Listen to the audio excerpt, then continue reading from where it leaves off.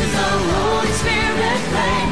We have a burning desire to lift up Jesus' name. Welcome to this service at Faith and Victory Church.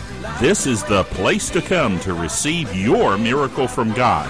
Now, let's join our service already in progress. Hallelujah. Praise the Lord. Let's go ahead and get your Bibles open. Hallelujah. We're talking about having a developing spiritual sensitivity. Now, look, if you haven't been with us on Wednesday, I'm telling you, Wednesday night was an awesome service. If you missed it, you missed a good one. And I'm telling you, we got into some good stuff on righteousness and, out of the book of Romans, praise God. And so we encourage you to be here with us on our Wednesday night services. Glory to God. Hallelujah. Praise God. We're talking about developing spiritual sensitivity, talking about the need for that.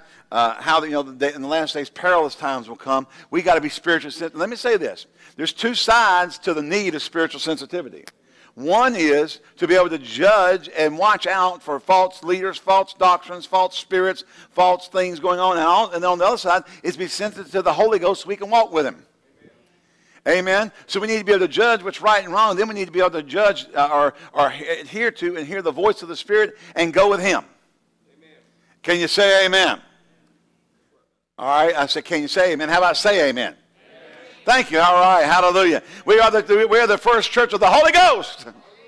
I don't know if we're the first church, but we're one of the churches. Hallelujah. And so we read from Samuel chapter 3, 1 Samuel chapter 3, the whole chapter. We've made several points here. We're talking about how that Samuel learned to hear the voice or to understand the voice of God. We're giving certain points. The first point was that we minister unto the Lord. That means to wait on the Lord or to serve the Lord. It can mean worshiping the Lord, but it's not limited to that. Oftentimes in the church we limit ministering to the Lord to prayer and seeking the face of God, but it also entails just going out and serving the Lord.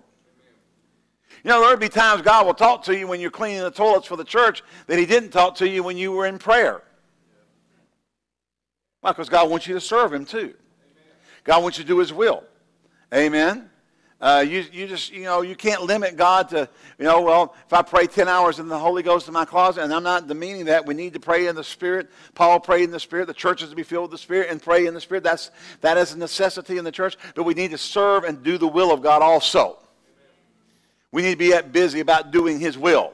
Remember when Jesus His parents left Him back? Well, he stayed behind in Jerusalem, and they were 3 days out. And by the time they got back to Him, they kind of rebuked Him for startling them and upsetting them and leaving them alone. He said, and He was in there arguing with the doctors and the Pharisees and Sadducees about the Scriptures. I say arguing, debating or discussing.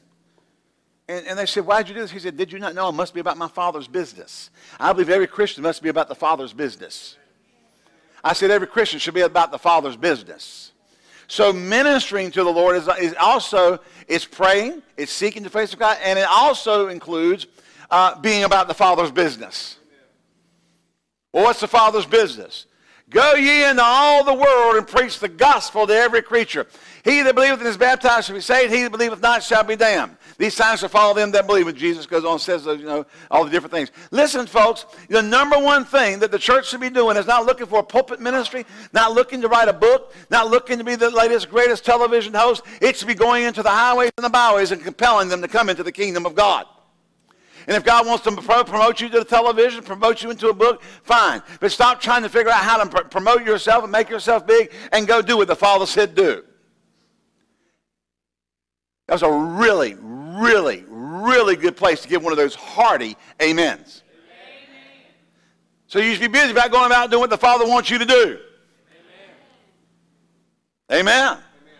See, too many people sitting around waiting for their ministry, waiting for the pie in the sky, waiting for somebody to call them up and come preach at the convention of 20,000 people, and to get their books printed and to be marketed and to look slick and to look cool, but they're not busy about doing what the Father said go do. Amen. We got to be serving the Lord. We got to be about the Father's business.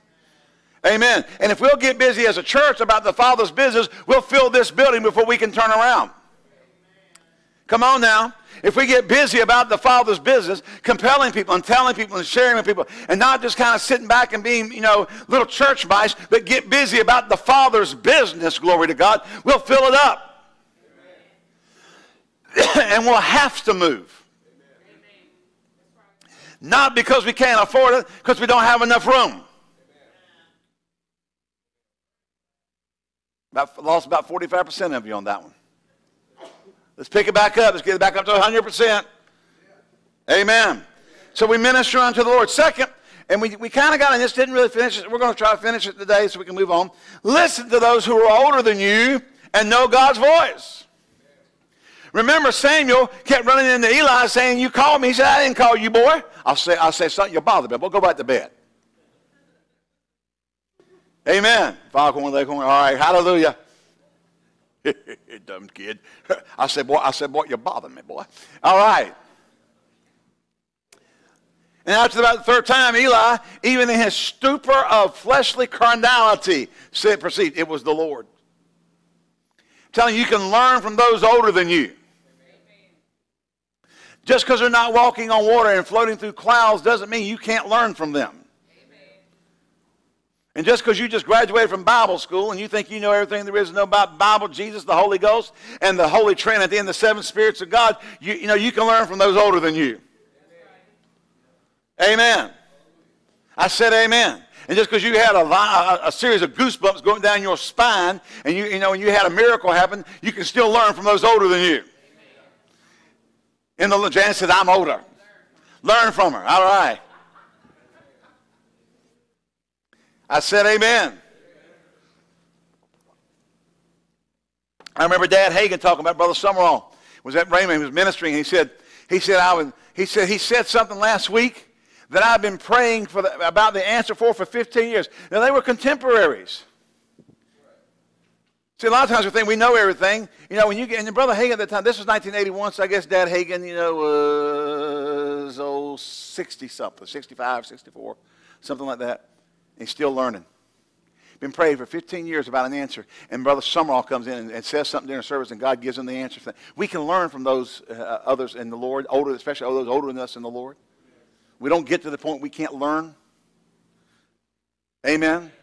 Now, listen. You know, that can go the other way. You know, you can learn things from young people who got a lot of zeal and stuff. But listen, you young people really need to not just throw the baby out the bathwater. I heard Brother Summerall. We were sitting in I can't remember. Yeah, it was a dinner setting, and I got to sit with him at dinner twice. One was out in Temecula, California, at Ed Dufresne's church when they did the first Fresh Oil Conference out there with Mark Brzee, Ed Dufresne, and Brother Summerall. We went out to that conference back in 1991 or whatever. I don't know. Nathan was a little guy. He was after 93. He was a little bitty guy. He was like 2, so it was like 95. And we got to go back and eat with Brother Summerall. I mean, not Brother Summerall, Brother Dufresne, and Brother Summerall. That's right, Brother Summerall. And he got to talking about his brother. His brother had retired from the Assemblies of God after 50 years as a minister in the Assemblies of God, and he was mad. But now, listen, there's one thing about Brother Summerall. You didn't wonder about his emotions. Okay, he was pretty clear where he was. He said he's sitting up in his house, and not one single one of those young ministers in that conference come and sit at his feet. He was ticked off. Why? Where did he think he learned some of the things he learned, the boldness that he got? You know what he did? He went and sat at Wigglesworth's feet. He went and sat at Brother Wigglesworth's feet in England before the war. And was sitting, he would just talk. They would pray together. He would show up the second day. He showed up, the first day he showed up at his house, had a newspaper under his arm. He opened the door, said, young man, you can come in, but that thing stays outside. So there's nothing wrong with reading the newspaper. Yeah, but how many people have you raised from the dead? Can't argue with success. 26 they recorded in his ministry. 3 he writes about in his books, but another person did a biography of him who traveled with him and knew him. He counted 26 people he raised from the dead. Now, if you can raise the dead without reading the newspaper, let's go ahead and start reading newspapers. Amen. I said, Brother Summerall sat at his feet. As a young minister, he sat at his feet and he had the hands laid on him. He says, you know, Brother Summerall said he was not bold until Wigglesworth laid hands on him. He laid hands on him right before he left to come back to America because all the Americans were being ordered out of England because of the war. You know, we weren't in it yet. England was declaring war on Germany, Germany on England, and all the Americans were ordered to leave.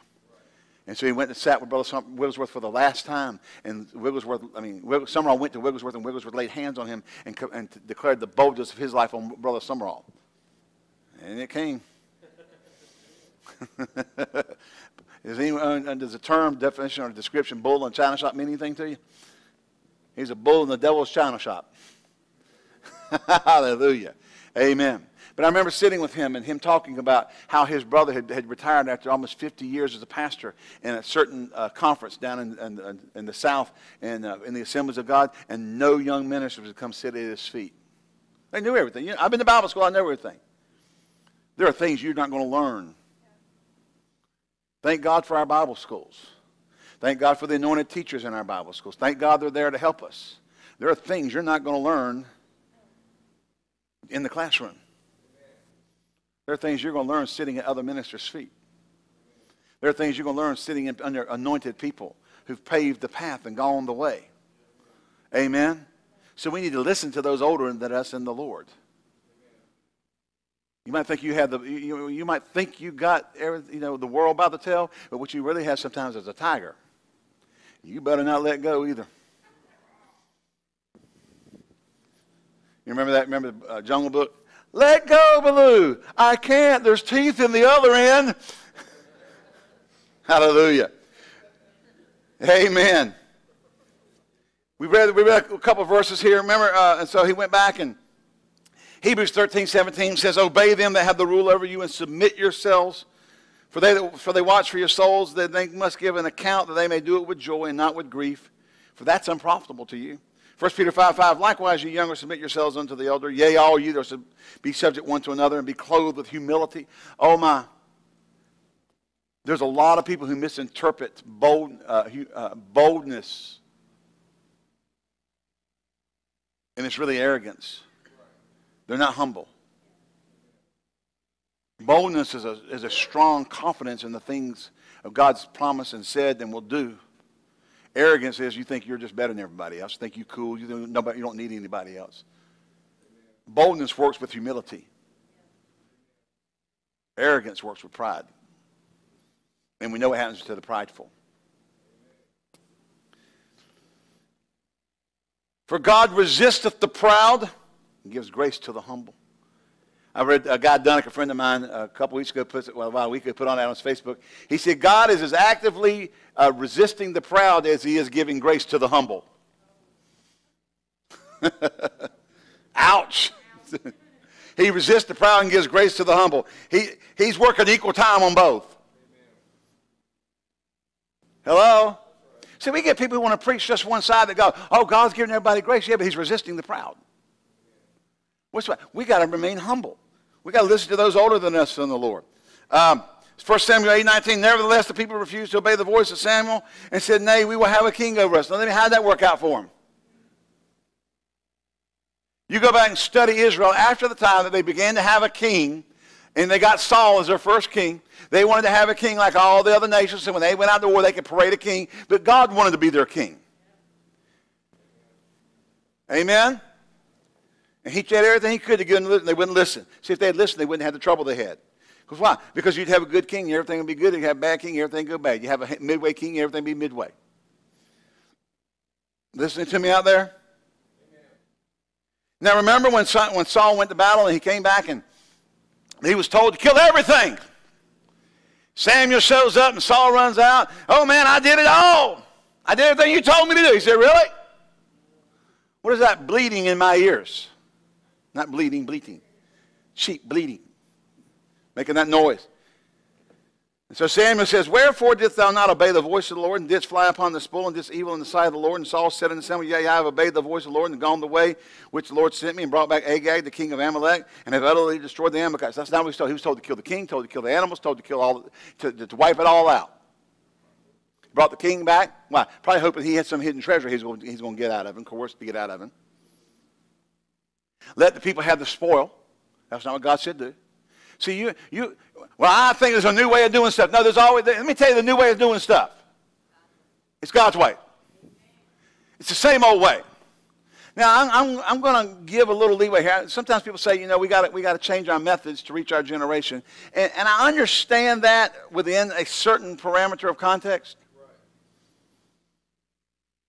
So I don't want to just, we're not doing anything. We're going to keep our old liturgical look. We're not going to change this. We're going to have columns until Jesus comes back. I'm not saying that. But we got to make sure of one thing. Never will the column save anybody. Never will the lack of a column save anybody. If we do not stay within the parameters of the anointing of God and preach the uncompromised word of God. You know, it doesn't matter what we change or don't change. If we can keep this up here forever until Jesus comes back and have that scripture up there, and oh, praise God, that scripture moves me every time I see it. But if we don't have the anointing, we're not going to get anywhere. We can change it all and put some cool stuff. My son wants to do some cool stuff, you know, and some, you know, modern stuff. I'm all right with that. I'm not against that. But I'm telling you, that's not going to save anybody. Do not put any confidence in anything external. It's okay to change. It's okay to do it. But, you know, like I said, you know, we got to change our methods to reach our generation. Let's make sure that we're not beginning to shift our focus on the power of the method. Because the focus has to be on the power of the message and the anointed message. I'm cool with all the other stuff. I am. I like actually, we haven't done anything because we were going to make some changes. We kind of got to the point of what are we going to do until we know what the business partner is going to do. Because if we don't, you know, we don't want to go putting money in doing something, and then they come in and go, we're not, you know, we're changing, you're out of here, and then we spent money for nothing. So we kind of been holding on to find out what they're going to do. There's going to be some. You're going to like the changes, I think. I can preach out in the middle of a field with a tent and a straw hay behind me, so I can preach with cool stuff. Anyway, all that to say this: don't get so caught up with being. You know, everybody wants to be cool now. You know, listen. If Nathan's young, he's not going to dress like his daddy. Doesn't want to dress like his daddy, except he got the memo this morning. So did Dick. The rest of you, well, bless your hearts. Nathan came, huh? Yeah, Nathan, he'll get there. Nathan came walking and said, how did this happen again? We had on the same colored shirt. We didn't see each other before we got downstairs. Hallelujah. And, you know, he's not going to dress like me. And I am not going to dress like him. Them red shoes he had on last week, you're not going to see me in those. Not in a suit. You know, maybe at the beach or something, you know, and you know, but not in a suit. I kind of looked at him and went, I just ain't saying anything. That's what I did. He came down last week and I thought, I ain't saying nothing. Just, it's not me. Yeah, that's all okay. But we have to stay with the anointing and stay with the word as our main focus and force. We can't take a path contrary to what, you know, you got. So what happens is people start becoming so culturally relevant, they start leaving out the word. And they start being cool. We don't want to say anything that's going to offend people. Let me tell you something, honey. If you're not offending people with the gospel, you're not preaching the word. What do you mean offend? They're going to get upset when you challenge their lifestyle with the word. When they tell you you got to live according to the word of God, they're not going to like that. Now, what it is so they can be cut to heart and repent and come to Jesus. They got to change, and they got to know they got to change. Amen. They got to know what they're doing is wrong. You can't bring them in and say, okay, it's okay to just keep living like you're living. God don't care. Yes, he does. He told Jesus, said, go tell them, repent, for the kingdom of heaven is at hand. Repent does not mean God don't care, keep doing what you're doing. Repent means a change. Radical change. How are you going to have a radical change? The only way you can have a radical change is to come to Jesus Christ and be born again, so you're radically different on the inside. Amen. So don't think you can disobey God and it's going to work. It didn't work out real good. Amen. Philippians 2:12, Paul writes and says, wherefore, my beloved, as you've always obeyed, not in my presence only, but much more now in my absence, work out your own salvation with fear and trembling. You know. And then verse 2:29, receive him therefore in the Lord with all gladness and hold such a reputation. Talk about one of his ministers he sent to him. 1 Thessalonians 5, we beseech you, brethren, to know them which labor among you and over you in the Lord and admonish you, and to esteem them very highly in love for their work's sake, and be at peace among yourselves. What is it with this new idea that you don't have to respect authority?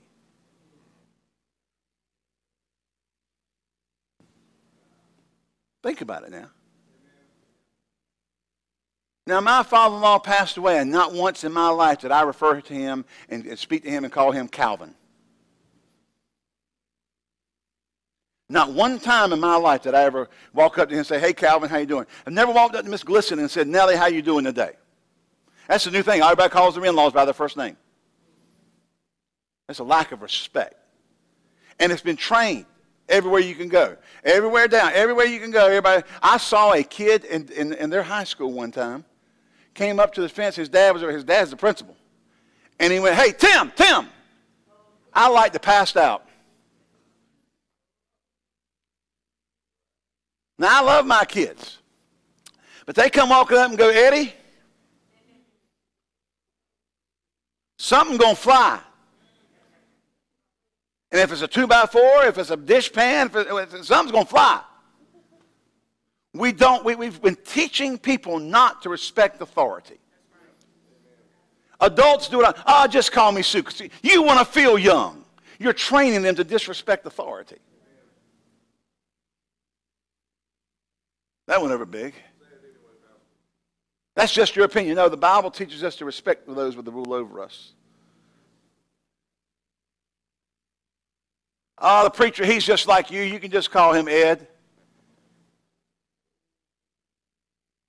Now, in my culture growing up in church, we always refer to the minister as brother or preacher. We didn't call him pastor so-and-so. We always called him, the minister was brother so-and-so. Or the older people in the church, we always called them brother so-and-so or sister so-and-so. Because that was just it was a sign of respect of just the fact they're elders in the church. Let the elders be counted worthy of honor, especially, now listen, he didn't say don't count the other ones. He said let the elders be counted worthy of honor, especially those who labor in word and deed. Amen. Are you here? You gone home?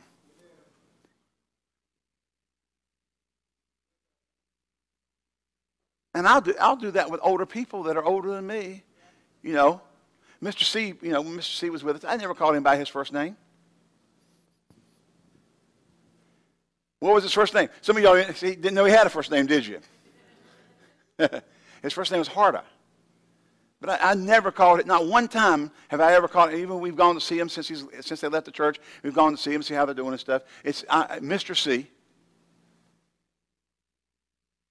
I call Sister Geraldine. I don't call her Geraldine. Are you here?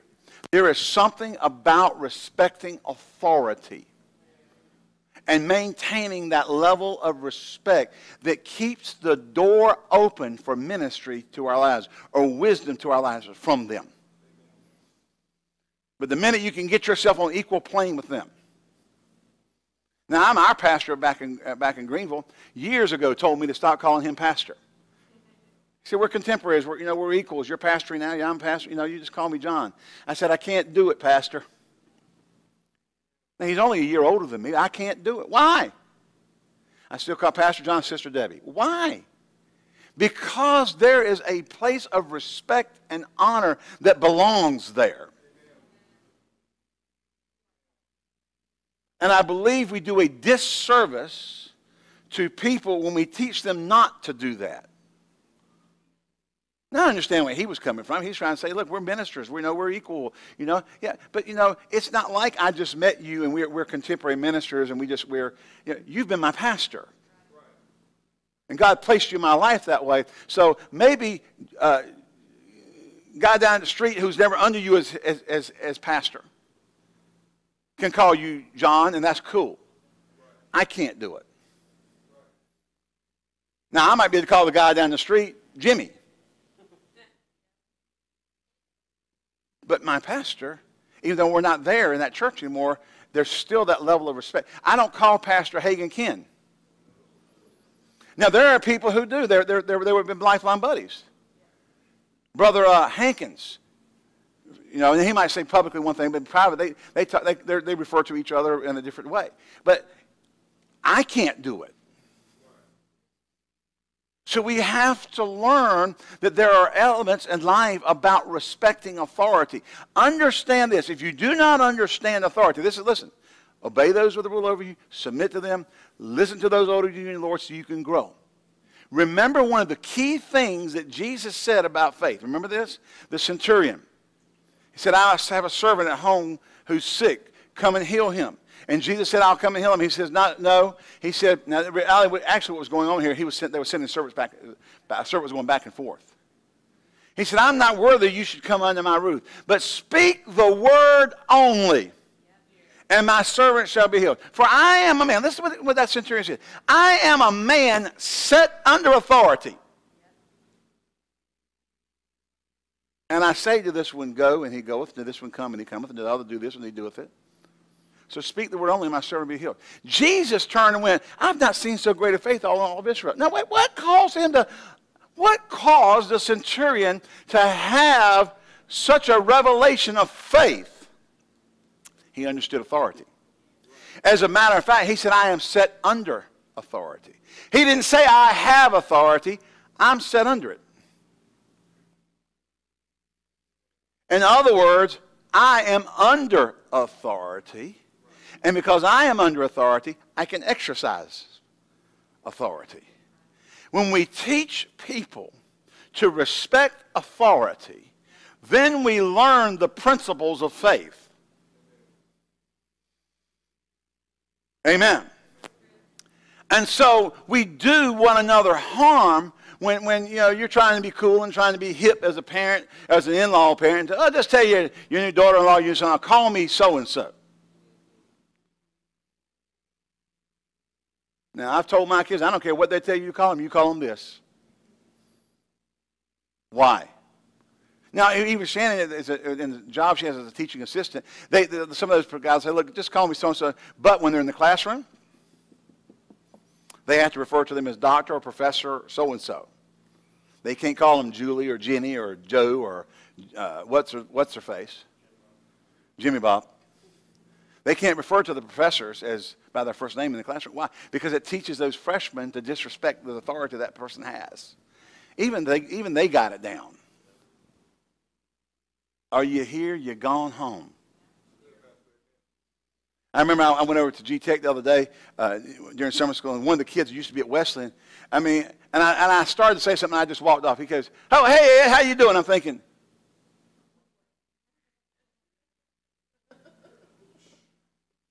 I just looked at him, Christian.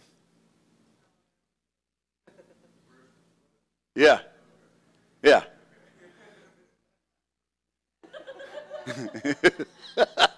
Nathan knows him. And I kind of looked at him like, oh, so you're out of high school now, you just call me Ed. See, we're training. Remember the 60s. What was the big thing of the 60s? Rebellion. What did they call the cops? The police. Pigs. Oinkers. We had a disrespect for authority. And look what's happened out of that generation. It's not my generation. I came in on the tail end of that generation. Thank God. I mean, by the time I graduated high school, Vietnam was over. But they call cops the pigs, the oinkers. They go out and protest in the streets. They wouldn't take baths, grow their hair long, have all this crazy sex. You know, everybody talks about how Woodstock was a day a nation came together, or a week a nation came together. It didn't come together. You're talking about it was just a bunch of rebellious drug addicts all getting together, playing rock and roll. And everybody looks back at it fondly. Hey, and remember all the guys who hated the establishment and didn't like capitalism? Guess who all your Wall Street junkies are? That crowd. That same crowd is all the Wall Street guys. What am I saying? If we are going to be sensitive and be discerning and hear and walk in the things of God, we're going to have to respect authority. You know, I was preaching earlier, y'all were saying amen, at least some. But you got mighty quiet now. Well, we cannot work against the respect of authority. We have to walk in harmony with it. God has ordained the powers that be. Now, he may not ordain the actual person that's holding that position, but he's ordained the powers of it. Amen? That went over real good. 1 Thessalonians 12:13, we beseech you, brethren, to know them that labor among you and over you in the Lord and admonish you. To esteem them very highly in love for their work's sake and be at peace. I'm telling you, you're away with a bunch of church splits that people would esteem very highly the man working among them. What do you think, Brother Benny? It never ceases to amaze me that when somebody comes into contradiction in their beliefs or their attitude or something didn't go their way, that suddenly the man that they used to call the pastor, the man of God, the one that we're right behind you, yada, yada, yada, they no longer esteem. And the minute you lose the esteem, you're in trouble. Because now you'll be called out by the devil. And you'll start thinking things, and you'll start, thinking you got a right to believe this, and a right to think this, and the right to say that, and the right to do this, all because you've lost your esteem. The Bible says to esteem them very highly for their work's sake. Amen. Somebody say, yeah, double amen. Amen. See, people don't want to preach this. Listen. If we started esteeming all of our pastors very highly, now number one, it made their job a whole lot easier. Instead, they had to run around and put out fires in the church and make sure this one's not upset, make sure this one's happy, and make sure this one hadn't gotten disgruntled, and make sure this one that. We could be about getting everybody going out there and getting the lost in. Amen. Amen. Can I get at least 20%? Amen. To esteem them very highly in love for their work's sake. Why? Your lack of esteeming them very highly hinders their ability to work the way they need to work. And then your words become a self-fulfilling prophecy. Hello? You can call defeat in on another person, especially like in the church setting. Why don't we call victory in? I said, why don't we call victory in? Amen? I mean, Pastor Ed's got it going on. Pastor Ed's anointed. Pastor Ed's speaking in my life. Pastor Ed's speaking in other people's lives. Pastor Ed's anointed by the Holy Ghost. He's got the word for the day. I'm telling you, when we go to church, every time we go to church, Pastor Ed's, and I'm telling you, when you stop that and you lose that esteem, it stops working that way for you. Amen. Then next thing you're telling other people, I used to get fed here, but I just don't get fed anymore. Now you're going to sow, not only are you going to stop esteeming them yourself, you're going to sow the seed of discontent in another person. Who do you think's at work there? It's not Jesus. It's not the head of the church who called the pastor and set him there that's trying to sow the seed of discontent.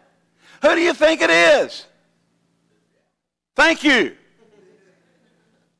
We have to understand. We're to love, listen, our church, if you're listening to me and you're in another church, your pastor, your church, you need to esteem them very highly in love for their work's sake. Can you say amen? Amen? And so you can be at peace among yourselves.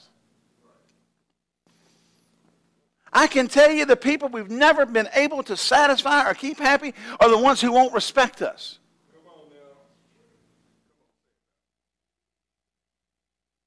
Hello? Go around the church and tell everybody, well, Ed and Janie, this, and Ed and Janie, that. See, they've lost their respect for the authority. In the church, they go, and somebody else, if they leave here and they go to another church, or they came from another church, came here, and they did that where they came from, and where they go. What's happening? See, that's just sowing a seed of disrespect for authority among the congregation. We can't afford that in the kingdom. There's something to do that's bigger than your little pet peeve. Then you're a little, I want this. There's things bigger. There are souls going to hell. I know one church, that somebody in the church wanted to build a walkway from the sanctuary to another part of the church campus that had standalone buildings so the children could be safe, and it was going to cost $1 million. And they thought it would be a great faith project. Who told you to get, you're not the visionary. You're going to come up and tell the church they need to build $1 million high-rise over the parking lot walkway so the children will be safe. Get you a couple of umbrellas and some stop signs and some fluorescent vests and walk out there and do like the schools do. Stop. In the name of... Anyway. I mean, better yet, just put up, some temporary, go out there when it's time for them to walk over and put little barriers out there and let them walk over. Now they're mad and causing trouble in the church because they didn't get their way. They didn't get their little $1 million project. Now, before that, the pastor was cool. The pastor was great. The pastor heard from heaven. The pastor spoke the truth. It's pastor this, pastor that. Blah, blah, blah. Now he didn't get their way. We're going to start a church. You're not walking because over the way. Yeah, you're going to get a walkway. Let me see you build your walkway. Come on now. What? When you don't esteem those over you, when you don't esteem those ministers in your life very highly in love for their work's sake, you'll lose peace among yourselves. And so there has to be peace in the church. Sheep get startled easy. Why is it when churches split that you lose people who weren't even involved in it? Because they're sheep and they get startled. Come on now. They get startled and they run. Hello. And they're just caught up in something they don't even understand just because they got startled. And that's not what God wants happening in his churches. He doesn't want the sheep getting startled. He wants peace among us. So what do? Those who are older in the Lord need to be what? Esteemed. And those who are mature in the saints need to demonstrate esteeming them very highly in love for their work's sake. I've been told that I walk out to the netherworld out there. Is that better? Hallelujah. I was trying to get over here, Brother Benny. Get some spiritual support from Brother Benny over there. He's sitting there in the dark. See, Brother Benny says, I'm the light. He doesn't need the...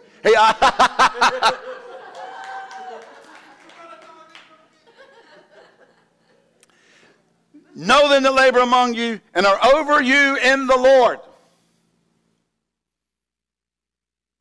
One of the things I've always noticed is when people get mad with me, now I'm just going to speak from personal experience. When they get mad with me, they think they can say things and do things that the Bible does not say they can say and do. And it's not because I'm living in sin. It's not because I'm running around with women in the church. It's not because we're doing this, we're doing that. It's not because we're home on the internet looking at pornography, because I don't. My wife would kill me. Besides, she checks the computers. Anyway. And at our church, we had at least it had a thing that blocked all this stuff, so you couldn't get to it, because we didn't want people coming in church to get on a computer and going, when we would not know who it was, and then say I was doing it. So we just had to block it, because you just can't afford just somebody has to do it, and then somebody say, somebody at that church was doing this. I bet it was a pastor. Then you got a problem. It's never for sin. I've never had anybody come to me and say, I know that you're running around. I'm leaving the church. You would not believe some of the reasons people leave. And sometimes they'll just lie and make up stuff. Say, I didn't do something that I did do. I'm talking about I didn't take care of them, didn't look over them, didn't whatever. You didn't do such and such. Yes, I know you didn't. People get mad at me because I preach the truth. Got one guy who left the church, a guy and took his girlfriend out and got whoever else they were kind of hooked up with out because I told them they shouldn't be living together. Yeah. And then he went around telling everybody in the church, I'm just this and I'm that. Well, marry the girl and stop living with her. Amen. Do right. If we would do the Bible, now in Faith and Victory Church, but I'm telling you in all churches, if we would do the Bible, where Paul says, I beseech you, he said that's begging. Brethren, to know them that labor among you and are over you in the Lord. Now, I want to tell you something, folks. This is where that lack of respect for authorities come in. See, we think we can just do whatever we want to do, and the pastor is only over us as long as we want him to be over us. There's a relationship there that goes beyond your desires. Now, I've had people tell me, God led them to this church. God called me to this church. This is my church. God sent me here. And get mad and leave. Now, which is it? I said, which is it? Did God call you, or did you? And now that you got mad, that changes the call because you're mad about something. See, if we'll maintain the proper position, my thing just disappeared. Come back. Notes come back. Hallelujah. If we'll maintain the proper position and esteem them. How did he say esteem them? How? Very highly. Why? In love. Wow. God demands that you esteem those over you very highly in love. What? For their work's sake. Your lack of esteeming them properly, a lack of loving them properly, hinders the work they're called to do for Jesus Christ. And I would not want to stand before the Lord and have to deal with that one. Oh, you're trying to manipulate me. No, I'm just reading the Bible to you. It's not a free-for-all, folks. This is not a smorgasbord. Pick whatever you want to do and do whatever you want to do. And I don't have to obey them, and I don't have to submit, and I don't have to obey, and I don't have to do this. Why? Because I'm a Christian. I can do whatever I want to do. Hogwash! You are a part of the body of Jesus Christ, and God has set you into a local church, and He's put over you a pastor, a shepherd. And like I said, in all of our years of ministry, we've never been accused of sin. It's always been, you didn't get something you wanted. And somehow or another, it was my fault. I think I'll give you the biggest one that a few years ago, a number of years ago. Had somebody in the church, they were on the worship team. And the wife and the mother-in-law said, we got to talk to you. I said, okay. So we met, and at that time my office was, so we met over here. Said, my husband has been going out, well, the mother-in-law said, my son-in-law has been going out with my son, sitting out at some lake at a construction site somewhere, sitting in lounge chairs naked, drinking wine coolers, and my son-in-law been getting my son about half lit, and then they've been engaging in some homosexual fondling.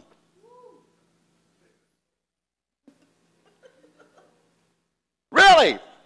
Now, when you're the pastor, it's kind of hard to keep that dumbfounded look off your face, but you got to try real hard. Because you're one to go. What? Are you kidding me?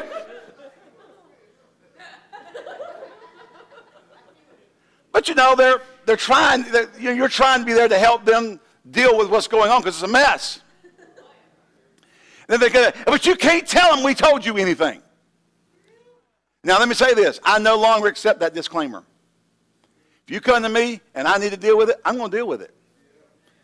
You don't get the opt-out to tell me and I got to sit there and walk around with it and I can't do anything about it. Those days are over. I've learned. So then they told me that they were drinking and smoking and all this kind of stuff. And I could deal with that. Okay, all right. So I had to get them off the platform. It had to be dealt with. Now, sat them down, said, we understand, what's going on. They began to confess a little bit. They never confessed about the other stuff. They did tell us, I've been drinking, I've been smoking. Okay, listen, the rules for being on the platform, you can't do that. Okay. And if you, now listen, here's what we did. You can step down for a season. Our goal is to restore you. You're going to come off for us until I say it's right. You're going to come off. You're going to sit in the services. You're going to come every service. We're going to minister to you. You're going to let the Word of God work in you. See, our goal, and this really was, our goal was to restore them. But you couldn't keep doing that and knowing all the stuff they were doing. We can't keep doing that. You're going to have to sit over here and get restored. Some things you could have done with them up here, but getting over to the sexual sins, there's some things about sexual sins that brings a spirit. Actually, homosexuality has an unclean spirit. It'll mess up the anointing. There's some personal things you could be dealing with, But I'm telling you, you start getting into homosexual sins and sexual sins, there's spiritual things get attached to that beyond, I smoke tobacco. All right? So we sat them down. And honestly told them, we want to help restore you. We want to help you get free. We want to help you grow in the Lord. We want to get, and when it's time, we'll get you back up there. They didn't want 2 months, they left the church. Then the mother-in-law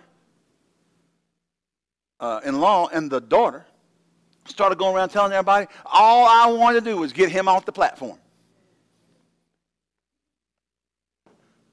You came to me. He didn't love us. He just wanted to get him off the platform. You came to me. You're the one upset that your son-in-law is feeling up your son.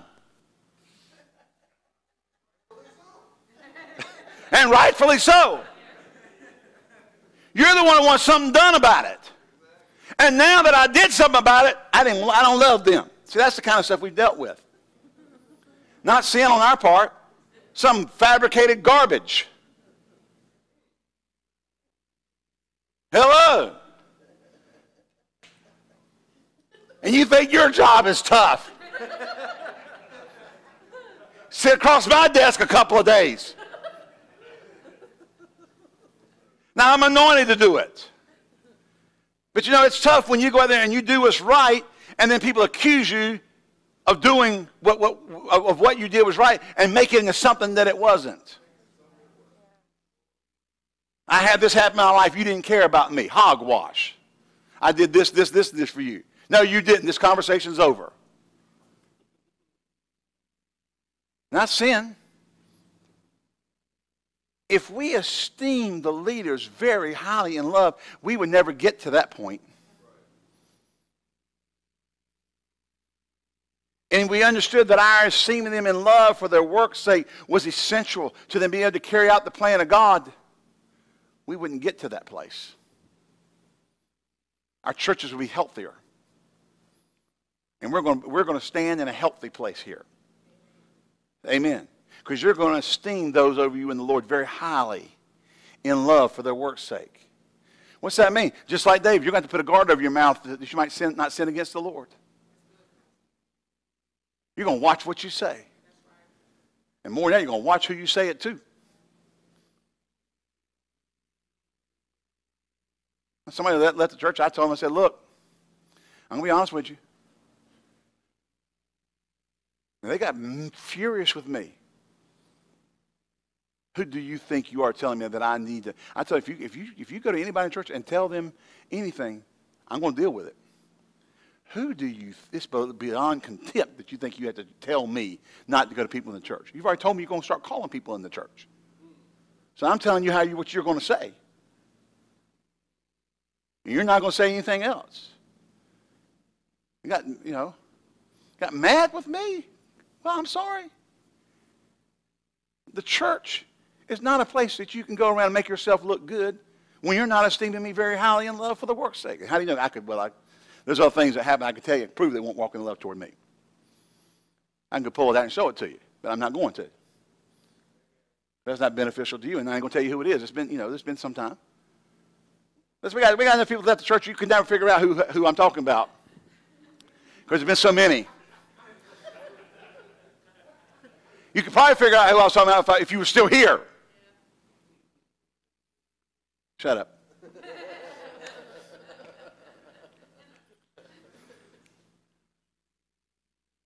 We have to learn.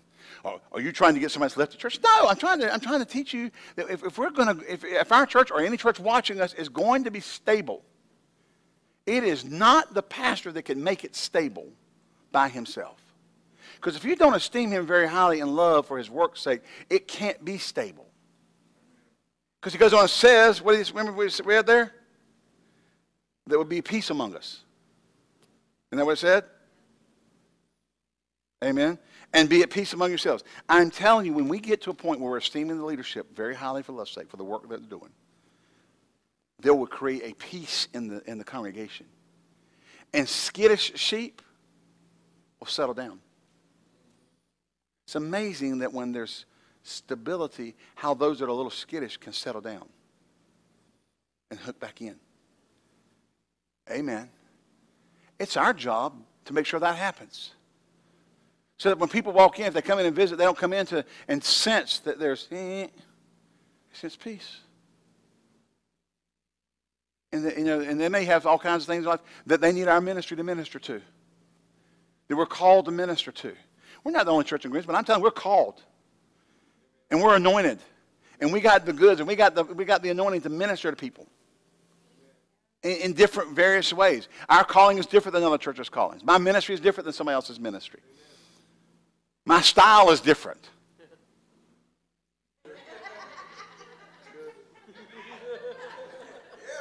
We'll be talking about that laugh later.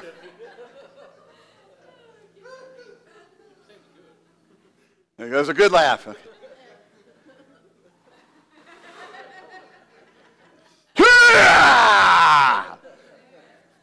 Went to a ball game last night.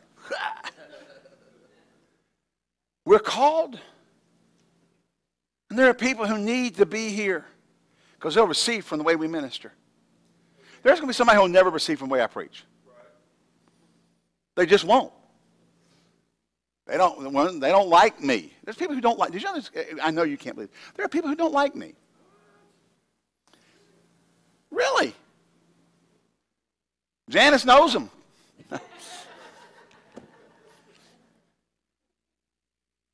And they're not going to receive. But you know, there's other people pastoring in the city that some people don't like that can receive from us that won't receive from them. We have to fulfill our part, and we have to do our part in the church. Stop measuring success by how big somebody is or lack of it by how small somebody is. Let's do our job. Let's esteem them very highly in love for their work's sake so there's peace among us. Let's get our job done so we can win the lost and grow the kingdom. Not just our local church, but grow the kingdom. And take care of our part. Amen. Hallelujah. Father, we thank you for the word. We thank you for the fact that we're going to get done with this series eventually. And we thank you that people are learning. In Jesus' name, amen. Now listen, I trust you to take what we said this morning in the way that was intended. God wants us to learn to respect authority and to walk in that place and to grow and to be strong as a congregation. There are gifts. Your pastor has been gifted and deposits of the anointing have been placed in him. That's me. By the Holy Ghost. Humanity needs to come in contact with. Meaning we have to grow us so we can get to them. Minister to them. Impartation is by the Spirit. Gifts by the Spirit. Sometimes we go overseas and minister overseas. They're tapped into stronger because we're with people that have never encountered them. Well, if we get more people, new people in here, there'll be more manifestation here because they'll have never encountered them. And they need to flow because people need to come in contact with it. We have strong anointings and deposits from the Spirit. There are things there I know are there, but I don't, that I haven't even ever tapped into because we just haven't got to, we need to get to a certain place for them to be able to flow. Hallelujah. I remember Brother Summerall laying hands on me a year before he passed away. He went home. We were at that Fresh Oil Conference. And one of the things Brother Summerall was doing, he was getting to many young ministers as he get to. He wanted to lay hands on them and impart something to them out of the Spirit. Because he wanted to get that in as many people as he could before he left. He knew he was leaving. He'd already planned to go. He was laying hands on as many people as he could get to. I've had some really anointed men make deposits by the Spirit. I don't believe in all that. Well, Paul said, remember, stir up the gift that's within you, talking to Timothy, that is within thee by the putting on the hands of the presbytery. See, there are things imparted by the Spirit. All right, Brother Benny? Absolutely. That God makes deposits in men, and then they can make deposits in others. And there are people in Greensboro, and Winston-Salem, and High Point, and Jamestown, in the local area, that need to come in contact with these deposits. Because they need a withdrawal made out of that into their life. And people are getting upset because Pastor didn't visit them on the third Sunday they missed. And there are people going to go to hell. People are going to die from cancer. People are going to die from different diseases because you're not coming and keeping peace in the house because you're upset because I didn't come by and visit you and you've been serving the Lord 20 years.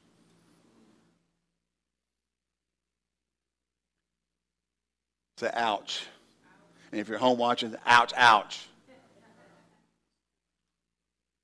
There are people who have great needs. And we need to get back to esteeming them very highly in love for their work's sake.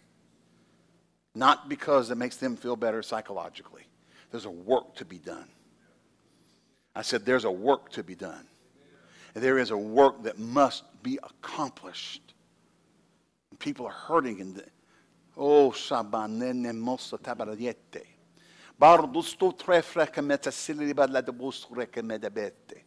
La mela dosura badiana monere ribente. La tononre in tosora baradi secreto dandi ala modufri kisikadore amande kuzusa ke badele kite. And the gifts and deposits and callings of God have been made in days past. Things that I have made in preparation since the foundation of the world, says the Lord. These things have I reserved unto these times, that they may be released and imparted and shared and administered to the lost and to the hurting and to the diseased and the afflicted, that they may know the goodness of the Lord and the mercy of the Lord and the graciousness of the Lord. So recognize the value of the gift set before you. Recognize that within the gift is deposits, many. Deposits of the Lord to carry out my will and purpose and to minister to hurting humanity. Set aside, as my word declares, the weight and the sin that does so easily beset you, and run with patience the race that has been set before you, and see the goodness and the mercy and the hand of the Lord demonstrated and manifest. And let the joy of ministry to others be greater than the joy of ministry to yourself. And great shall be your reward, and great shall be the blessing, and great shall be the joy in your life because of it, says the Lord. Hallelujah. Hallelujah. Hallelujah. Amen. We trust that you were blessed by the Word of God and the flow of the Spirit of God in this service. If you would like to contact us, please write us via email at office@fvc.org or using our mailing address, P.O. Box 7752, Greensboro, North Carolina, 27417. If you would like to contribute to our ministry, please go to our website at www.fvc.org and click on the Giving Online button. Thank you, and may God richly bless you for your giving.